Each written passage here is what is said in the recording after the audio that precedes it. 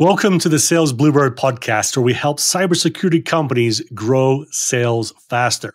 Whether you're a seller, marketer, leader, or founder, we give you tips, tricks, experiences, examples, ideas, and inspiration from people who know a thing or 10 about building great cybersecurity companies.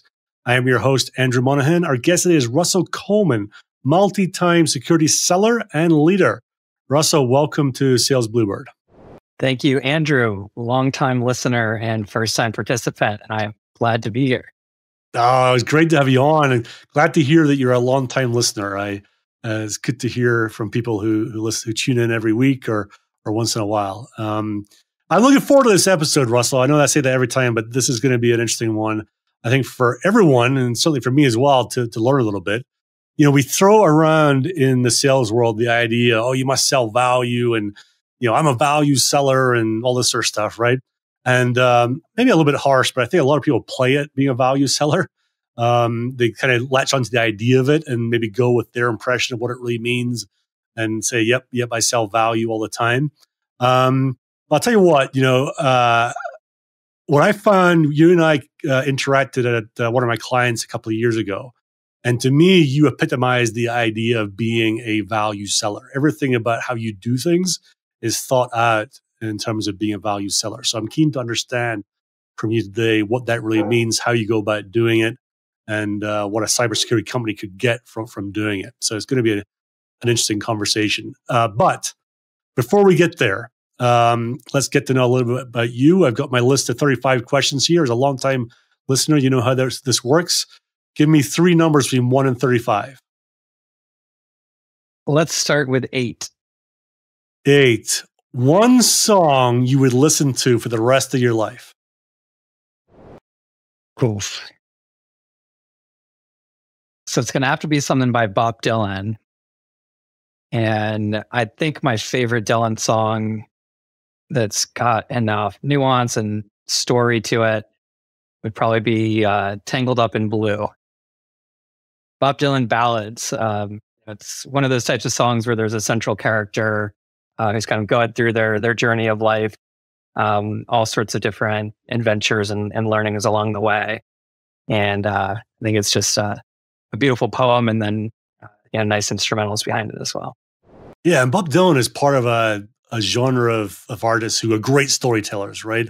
Just suck you in and you get involved in the lyrics and the people that are on a journey in the song. It's when people do that well in all sorts of lives, especially in music, it's very powerful. One more number between 1 and 35. Let's go 22. Which cybersecurity startup do you admire most right now? That's a really good one. Which one do I admire most? There's definitely a lot that I admire.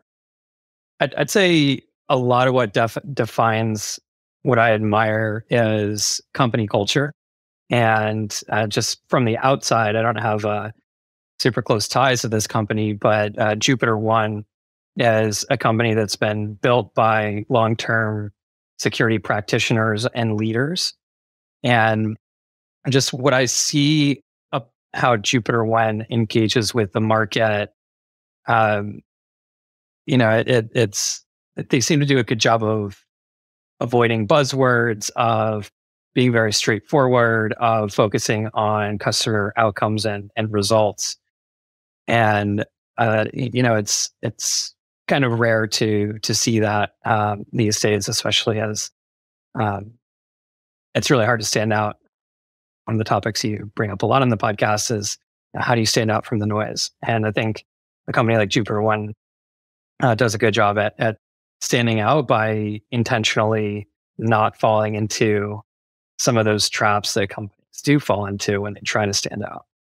Yeah, no doubt. And we had Erkang, CEO, on the podcast last year. What a great guy. Yeah, I really got the sense from the conversation he was being very intentional about how he was building that company.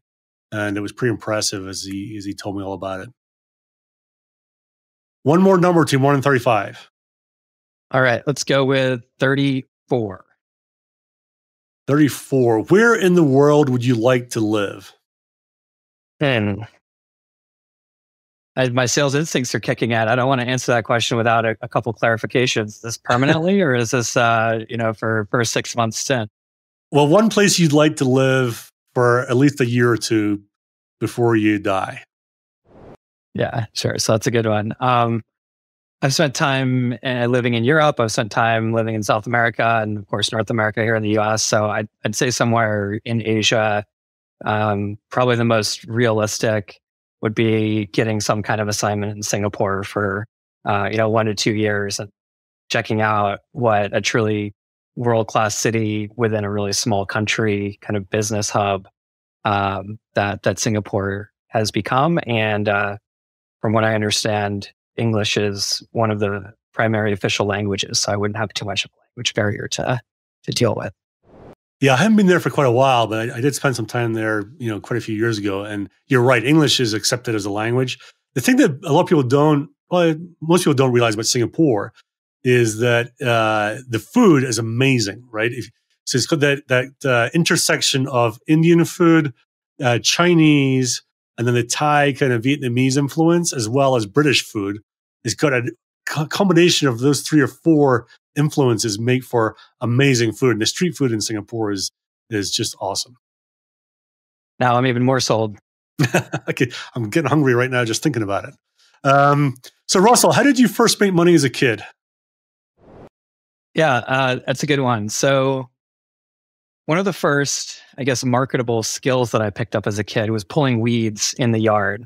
It was something my dad hated doing himself, so he'd have me and my brother do it. And what we realized one summer, there's a lot of other yards in the neighborhood, and we'd walk by and someone would have a lot of weeds in it.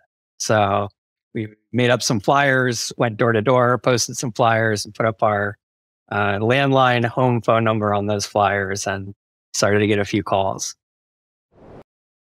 Was that for one summer, or did you do it for longer? A couple summers, and it kind of led to what I'd say was our best contract or gig with that business. And there was a horse stable nearby, and they needed somebody to literally shovel the shit. And it was great because it was a job that always had fresh work the next day. The weeds, you pick weeds and you weed a yard. There aren't fresh weeds for a while, but those horses were busy. Yeah, I bet they were, and probably a good metaphor for getting into startup life as well, right? Absolutely. Sometimes I think back to those days. And what was your first real job? Yeah, so my first job out of school, I guess I studied Spanish and political science, and I had dreams of becoming either a lawyer or getting into diplomacy, kind of foreign service. And so I got a job in New York at a law firm. There was a Spanish-speaking law firm, and essentially answered the phones, ran the desk. It was my what got me a foundation in New York City. But I only lasted for about a year in that before realizing that the legal job and life as it's portrayed on TV and in movies is a lot more glamorous than it is in real life. And that's how I kind of wandered my way into tech from there. And then recently you were at the head of commercial sales at a company called Code Climate. Do you remember the first deal that you or the team won when you were at Code Climate? Yeah, of course. And I think I inherited a team there, so I'm trying to think of all right, which one did I feel like as a leader there I really guided and coached one of my teammates through. And it was a deal that broke the record for largest deal closed in that segment. It was a deal that was generated outbound by one of our BDRs, which is always fun and exciting to work those types of deals and be able to drive that customer conversation from the very start. And then we got it done. It was the last day of the quarter, one of those where we generated it and closed it in the same quarter and got it done on the last day. And it was also, I think where partnering up with this rep on my team kind of the first moment between the two of us. So we realized, hey, we can actually get a lot of value out of working together on these things, building bigger deals and developing with it. Well, when you win big deals and get the biggest deal in that segment of the market, that tends to come from selling value. So let's move into that part of the conversation. And as I said before, I think lots of people have different ideas of what selling value really is. What's your definition, or how do you think about what really selling proper value is all about? Sure. So from a simplest point of view, I think of it as an external or outward focus rather than an internal or inward focus. And what I mean by that is that the outward focus is focusing on each specific customer's results that you can drive for them, versus the inward focus, which is spending most of the time thinking about, talking about, uh, discussing your company's products. So you make it more about the customer's problems and the value to their enterprise than you make it about your own products and services. So what stood out for me there was you started by saying their outcomes, as opposed to necessarily us for sure, or their problems even, right? You're thinking about their outcomes. Tell me more about that. Sure. So at the end of the day, anybody that's in business is in business to grow their business, to drive success, to improve their bottom line. If we're talking uh, Fortune 500 type companies, they're there to drive shareholder value. Whatever that may be, it is different for companies of different phases. Um, the business outcomes and focusing on them are usually going to be defined in terms of increased revenue, reduced cost, or reduced risk. And anything that you're building with the customer kind of needs to build up to or relate to driving one of those three major metrics. And that's how you can help somebody who is focusing on tactical problems, or something that's really important and nitty gritty for their particular role. If you can help them understand and figure out how that ties to the overall business goals, you're going to be broadening that person's horizons. You're going to be accelerating their time to value and actually helping that person within their organization make a bigger impact than just focusing on, hey, this here is my job. So when I think about outcomes, it's about kind of business outcomes for the organization that you're selling to, but there's also a personal outcome element of it as well. That person that's engaging with me as a seller and spending time with me, I want to figure out what are their ambitions, what are the stakes for them, if they can get this right or solve this kind of big high impact problem for their business. I think one of the things that I hear people say about attaching to bigger outcomes, the company value, is that those middle level people don't know that, right? They're in their little bubble. They're focused on their team, trying to do things in a certain way with their team, and they don't. Sometimes they don't have visibility into it, even, or sometimes they just choose not to engage. How have you found that? Do you agree with that, or how do you address that when you come up against it? Yeah, absolutely. I would agree with that. And I think it is, occasionally we will get somebody who's kind of within that level, and part of their career journey that they're going on is trying to attach, their department or their group's focus to the bigger outcome. And those types of folks are great to work with because they're kind of naturally looking for a partner or a salesperson to kind of help them on that journey. And they typically have some self-awareness that they don't necessarily um, have that attachment to the highest level business initiatives. Um, you'll definitely come across folks who struggle with that. And as a seller, this is where I take a lot of pride and try to coach people to also take a lot of pride in helping this person who has a very specific, often very technical skill set that's incredibly valuable to their business. If you can help them get better aligned with, get more attached to, find that connectivity to the overall business mission.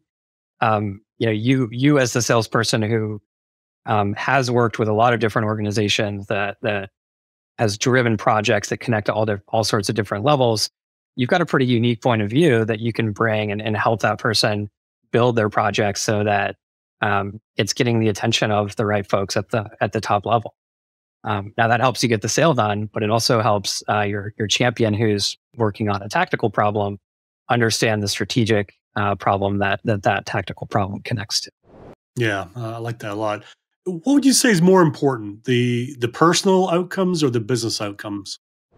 That's a tough one. I think you can close good business and uh, make an impact within an organization. You could do that without understanding the personal outcomes and kind of getting on that personal level. You can't really sell a large deal or sell a transformation or drive change in an organization without understanding the attachment to those business outcomes and building your solution with those business outcomes in mind. Because at some point up the lines of approvals, whether it's procurement or it's an executive kind of deciding, hey, which of these projects are a top priority, that's where the business outcome needs to show through. So that's kind of the table stakes, and then understanding those personal outcomes of a champion or group of champions that you're working with, that can really grease the wheels in building that bigger business context. If you can kind of signal to that person, hey, I'm in it for your personal win. To get to that personal win, we've got to figure out together how to go get a business win. Yeah, that's insightful. You're right. I mean, at some point, someone has to say, "Why are we doing this?" And the answer can't be because I want to get a promotion, or I want my bonus, or whatever. There's going to be something they attach to. The justification justification happens anyway, whether we like it or not. It's whether we are involved and help it. I guess is the way to think about it. Right. But it's I tell you, it's one of the things that we talk about a lot in the sales world. Get to that personal impact and the personal outcomes and all the rest of it. But actually doing it can be tough, right? We're not always in the same room. We're over some sort of video conference with these people quite a lot. And if there's more people in the room, people don't tend to open up that much. I'm wondering if you have any tips for the listeners about how best to do that. Sure, I can definitely speak to what's worked for me and some of the reps on my team. I think the first thing is you can't be everything to everybody. So if you're working with a group of different stakeholders, you've kind of got to pick your person that you're going to make this more personal investment with, or a couple people that could be that champion. And then also pick your spot. In every sales call, part of the best practice is asking for feedback, gauging kind of where are we at? Have we shown this person enough value that we can start to ask those questions that get a little bit deeper, that get almost to that personal level? And so I think it's kind of a combination of picking the right people within the organization that can be your champion, and are going to be willing to go to that personal level, and also picking the spot of when to do it. Have we earned enough juice, or have we shown enough value that we can pull that off and be welcomed to it? Now, from like a tactical execution perspective, once you've kind of made those decisions, the best way to do that is to establish a channel of communication that's outside of the formal sales process. So whether that's trying to get on a text message basis with somebody, maybe before the next big meeting that you have scheduled, send them an email, say, hey, can I give you a quick call? Or here's my number. Can you give me a call anytime, 10 minutes today? I just want to get your take on a couple things. And often that's a really good way to do it, is invite them to call you specifically, rather than asking for a personal cell number. You'd be surprised at how many people just pick up the phone and say, hey, what's up? How can we prepare for this thing tomorrow? And that's your first opportunity to establish, hey, this is me and you working together to go solve this bigger context. So it can be done, right? You've got to be thoughtful about how you go about doing it. It sounds like, right? Yep, absolutely. And get out of this mindset that like every step of the sales process has to be a formal, scheduled, pre-scheduled meeting. If you operate that way, you're never going to break through and kind of signal to somebody that, hey, I'm willing and able to operate with you person to person and, outside of the formal context. Yeah, yeah. So we talked about the idea that it's outside in, right? It's prospects and their outcomes first. But let's talk about why a cybersecurity company, a sales team, why would they build a value selling motion into what they're doing? Sure. So I think it depends on the stage of the company, but often, and at least in my experience, I'm working at or with earlier stage companies that are getting ready to scale their sales teams. And I think there's three really good reasons. One is it aligns with how modern buyers buy. The second is it creates really massive internal efficiencies. And then finally, with the framework setup, it allows for iteration and evolution as companies and markets mature.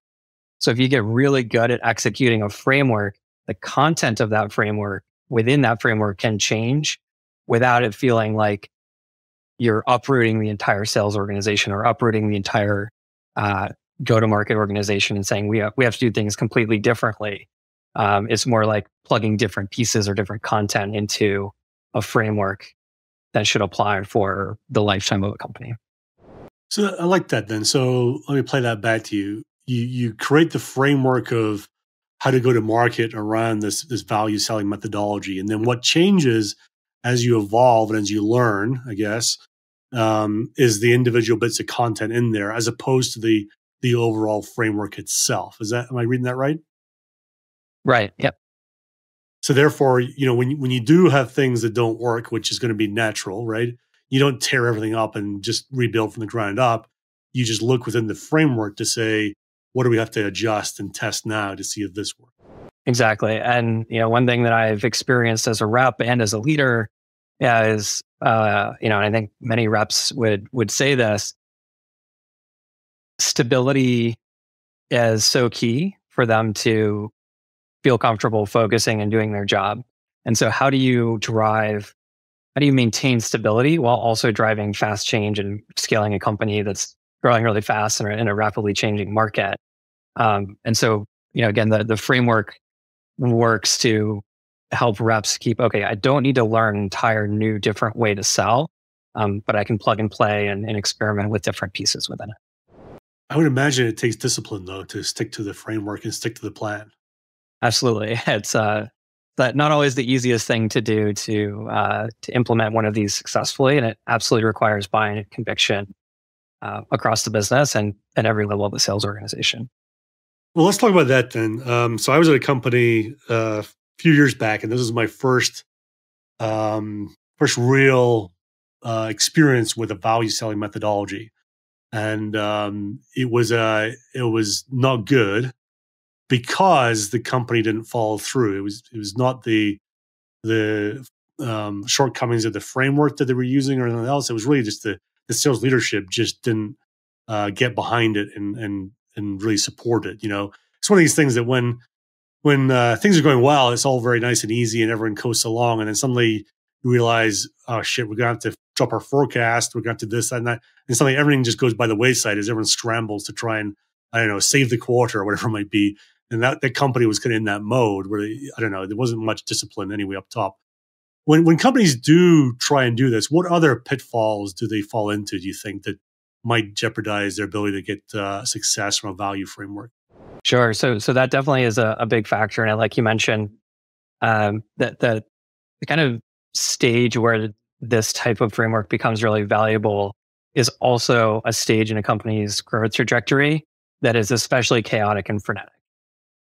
Maybe you've got a couple of sellers who are in place or an early VP or even founder-led sales at an organization, and they've kind of had their success selling the way that they do. A lot of it is in their brains. They haven't necessarily got it down on a paper. And now all of a sudden, okay, now we're going to have to enable 12, 15, 20 reps to do this. So it inherently comes in at a time, or often comes in at a time where there's a lot of chaos and change. So that's one thing that makes it difficult. And a lot of times, especially for technical founded or technical led companies from the early stage, it feels really hard to abandon what's gotten them this far, which often comes in the terms of um, warm introductions from VC networks. It comes in terms of hiring sellers who bring a network with them and can get those early meetings with people who are known friendlies and known early adopters. And I think that's one of the toughest things to kind of wrap your head around when you're going through this change is, that stuff that worked before, it's not necessarily going to work to get you to that early majority type of customer base. You could read a lot into the crossing the chasm concept, but if done correctly and followed through with, adopting a value selling framework can be a great way to drive through that chasm and into the proper scale up mode. Yeah, I see that, in the work that I do with companies, I do see that where, you know, there's a kind of intuitive feeling maybe that we kind of have to move on, but moving on doesn't necessarily mean we stop what worked before. And it's tough to just kind of realize that it's not that we're saying that's all wrong. It's just a case of putting it into a slightly different framework to then build on as you hire in going forward. It's sometimes a tough thing for people to really believe is going to work for them. Yeah, absolutely. And I think with anything, you have to see results pretty quickly to actually get buy-in with something. You can have a big launch, you can have a big rollout, kind of drag people through the glass a little bit, say, hey, we're convinced on this, we're committing to it, and we're going to do it. But then if reps aren't seeing pretty quick results and seeing that, hey, this is something that I can actually use to more money, to hit my quota, to be more successful, then you're going to have a tough time making it stick. And I think one of the toughest things about this is, and potentially where some of these companies fail to go beyond that initial execution is, it's not a knowledge problem. It's a behavior change problem. Oh, tell me more about that. So in the cybersecurity sales world, everybody's hiring people that are smart, who can pick up and absorb new information, process it. And so, that tends to not be too much of a problem. You can roll something out. You can teach people this in theory. What's much tougher is to get them to actually change their behavior. So, I'm sure, I know that you operate in this space in enablement, right, Andrew? So you can teach somebody and they can say, yep, I get it. It can spit back that knowledge that you just taught me. I can take a test on it. I'm treating it from like a knowledge perspective. You could have somebody that is like 100% seems like they're ready to go. You ask them to go out in the field, or maybe you check back with them 6 months later, say, hey, how has it been going? Have you been using that? And if they haven't been using it, if they haven't gotten into the habit of it, then all of that knowledge, they could maybe still take that test and ace it. But they haven't put that knowledge into practice. And I think that's where to do this properly, if you're in an organization that has frontline sales leaders, getting their buy-in to bake this framework into every step of their process, every deal inspection, every forecast meeting, even every pipeline generation meeting or review with their team, that role of the frontline manager in driving adoption is really.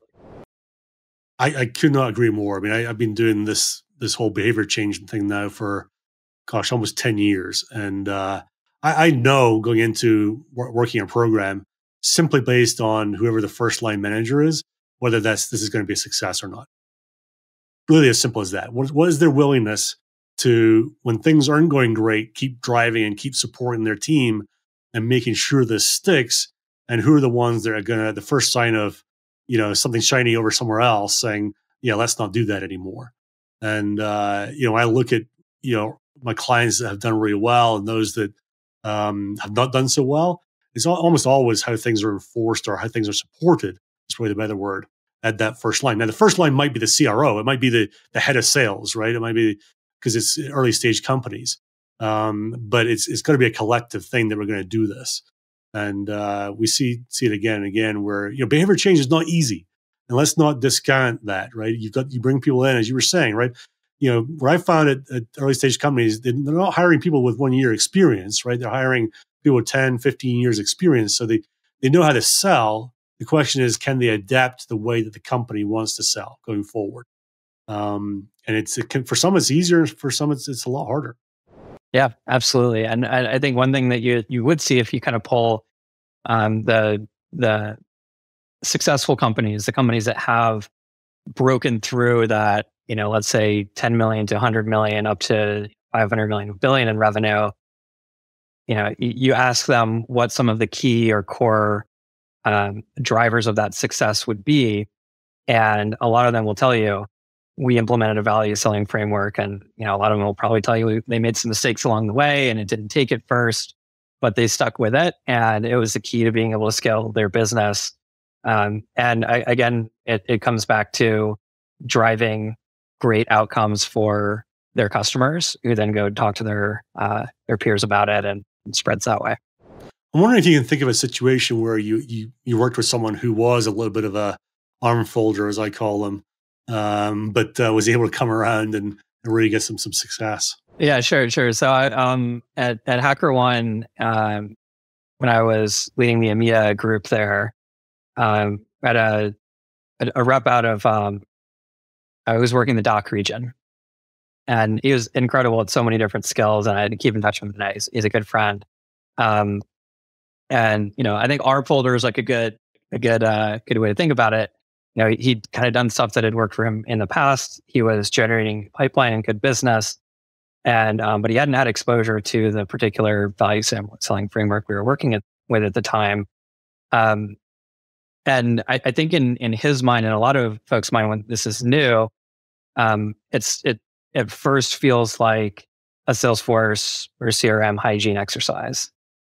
And it's always going to feel initially like, all right, I'm doing this for the boss. I'm doing this for management. And again, I'll harp on that line or that role of the first line leader.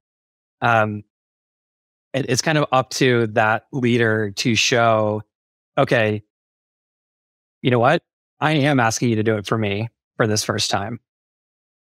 And then through deal inspection, through working that framework with them carefully, and really being there, working it with them, show that you can go close a deal together.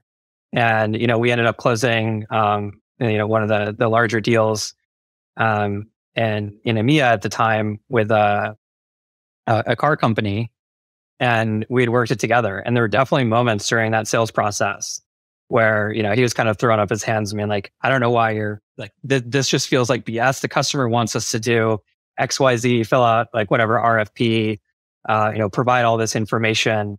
I'm like, wait, we'll do that. Let's find out why they're really doing this project first and how that attaches to their big strategic business initiatives. And we ended up finding out some really, really interesting information just by asking. Like, it felt like an uncomfortable question to ask, but at the end of the day, the VP of security that we were talking to is thrilled to explain the business context to us. So I think a lot of times it feels like the type of question that is uncomfortable to ask because you're going a little bit deeper beyond just the surface level. But if done with the right intentions and done at the right time when you're building trust, it just gets them pulling you in more to their reality.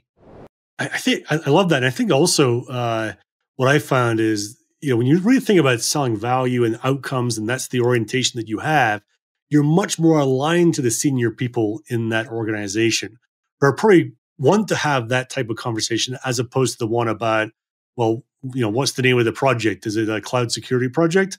Oh yeah, we have one of those. Let me tell you how great it is, right? They actually want to, they're there for transformations. They're there to make a big impact. And we're just aligning ourselves to how they're thinking about things and how they're buying.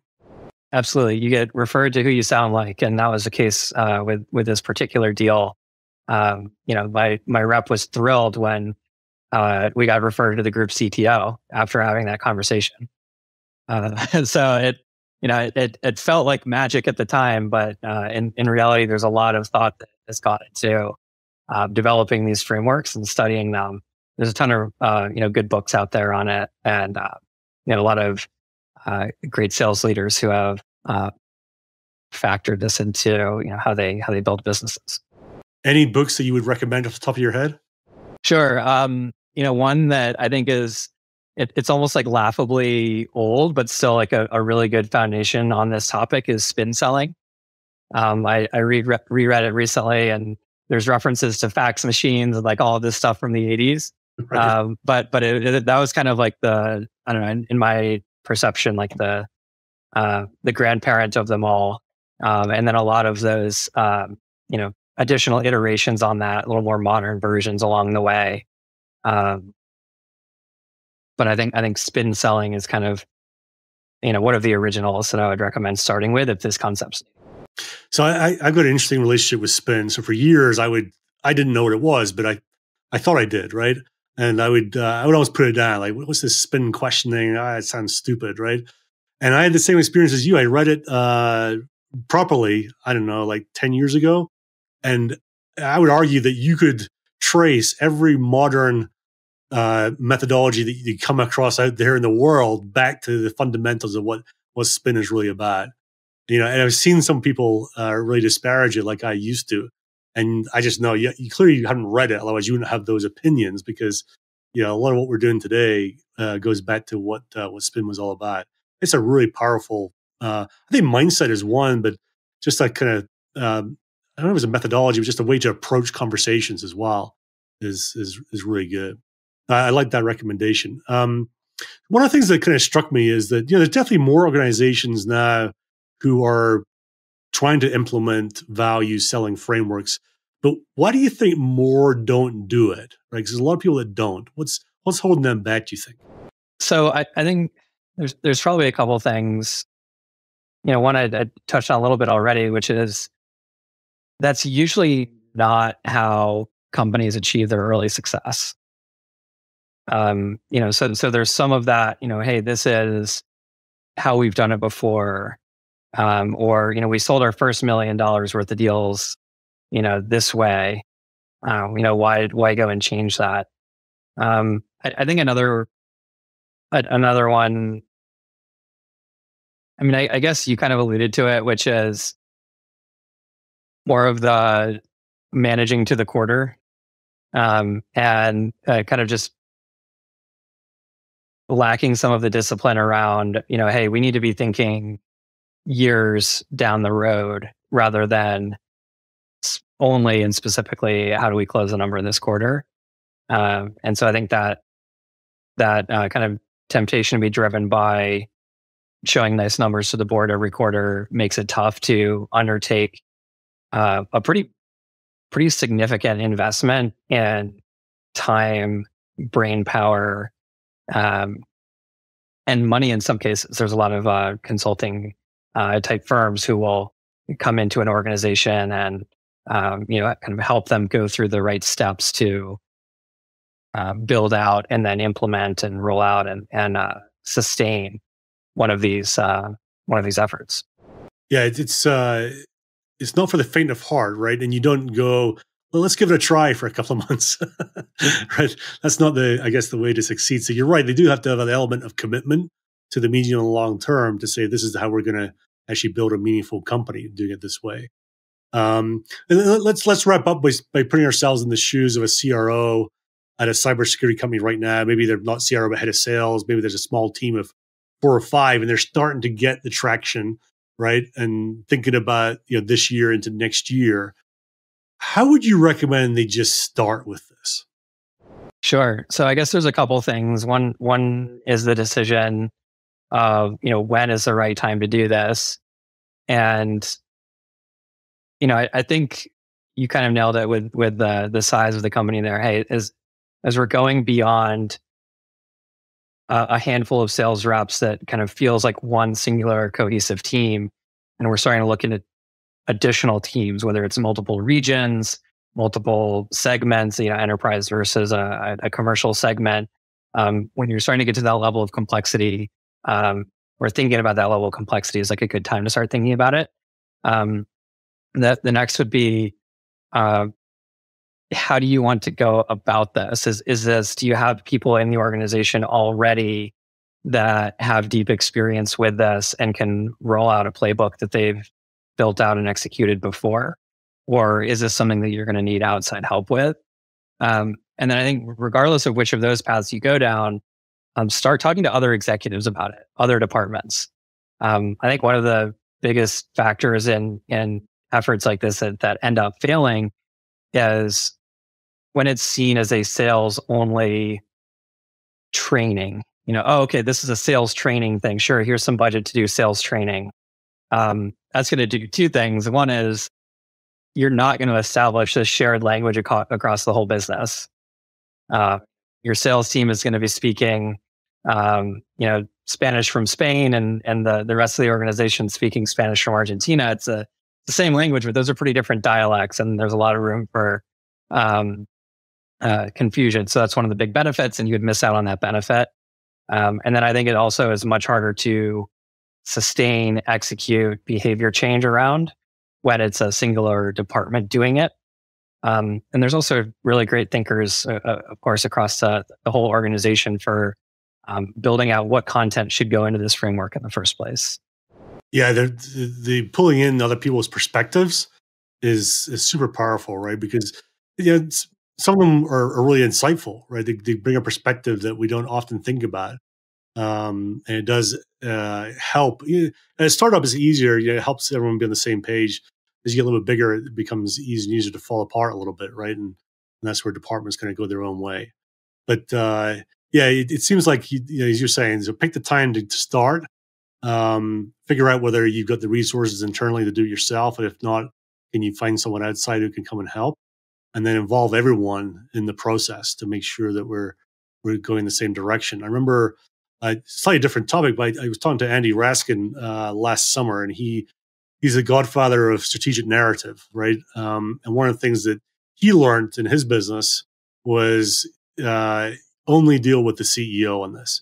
He said, if the CEO is not on board with bringing everyone together, he said, it's kind of pointless. And, he could go take the money and do the work and all the rest of it, but he knew that, it would fall apart within a couple of months of him walking out the door. At least the CEO is his project, his or her project, and they've got the capital to drive it forward. Because there are times when you're doing something like this where not everyone agrees, right? And there's disagreement in the ranks about what the value drivers might be really, and all this sort of stuff. You need someone above to really hold it together and really drive it through so there is an outcome that everyone can get behind and move forward.